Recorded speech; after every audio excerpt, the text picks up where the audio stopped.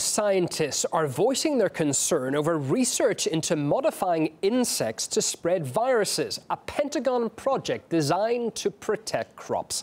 It's a theory Hollywood horror movies have already got to grips with.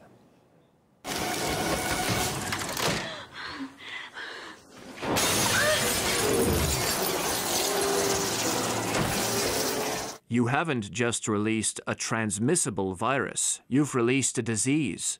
The United States knows better than to return to a biological arms race.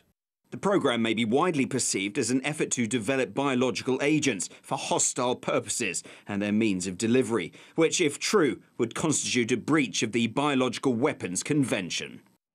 Well, the Insect Allies project began in 2016 and is aimed at protecting agriculture, but also includes developing a defensive response to, quote, threats introduced by state or non-state actors, and all with the help of insects.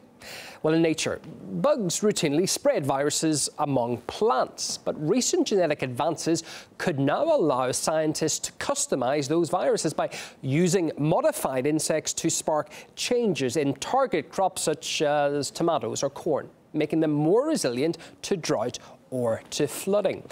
But scientists say it's like opening a Pandora's box, which once open could lead to unpredictable consequences. They suspect that the gene engineering could lead to unforeseen mutations, potentially making plants carcinogenic.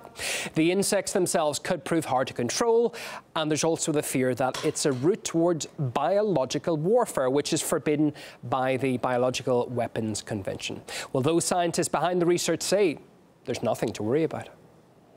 Technologies dealing with food security and gene editing certainly do have a higher bar than most for transparency, research ethics and regulatory engagement, and I believe Insect Allies meets that raised standard. We reach for fundamentally new ways of delivering more precise, efficacious treatments through systems that can be readily adapted to confront a range of potential threats.